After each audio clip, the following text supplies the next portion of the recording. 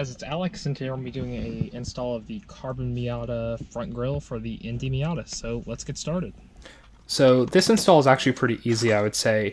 It's not that hard to do, and it makes the car look a lot better. This also isn't the perfect install, so don't take this as a perfect guide. This is just kind of a how-to and overview.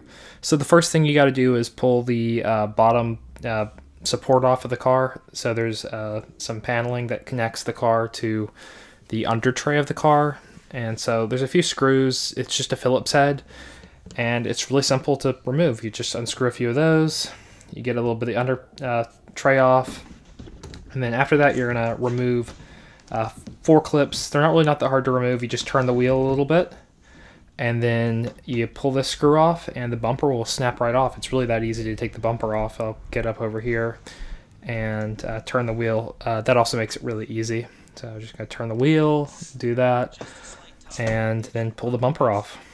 And then after you pull the bumper off, you just pull the 4 screws off. I may do more of these install videos. Give me some feedback. I'm not sure what I want to do. So after that, you got to unscrew a Phillips head and pop 2 clips off. So there's 2 Phillips head screws and 2 clips. I just put them down over here. Pardon the mess in the garage. We're rearranging that. This is my dad's garage, so he has a better workspace than I do at my house.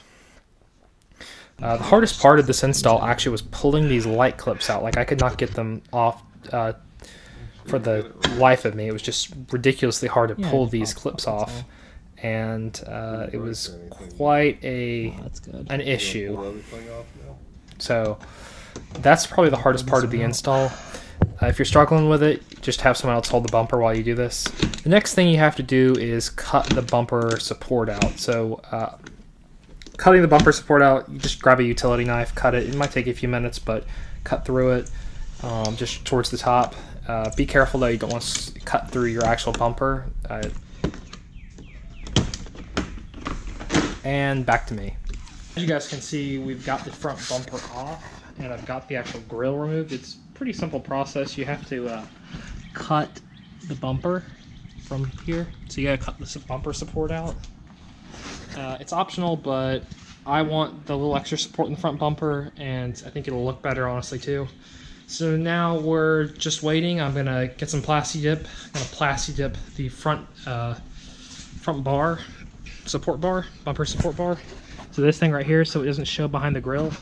So we're gonna clean that up with some alcohol, and then we'll go on from there. So here's the final product of the Plasti Dip. It came out pretty good. It's not the best Plasti Dip job in the world, but it works. It's behind the bumper, so you can't really see it. Pretty much you just push the clips in to push the Carbon Miata bumper in, and then you're done. That's pretty much the install. Here's a little time lapse of me reinstalling the bumper.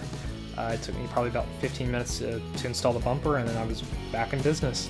If you guys have any questions or you want to subscribe, leave a comment down below. Thanks, peace, and have a great day. Thanks.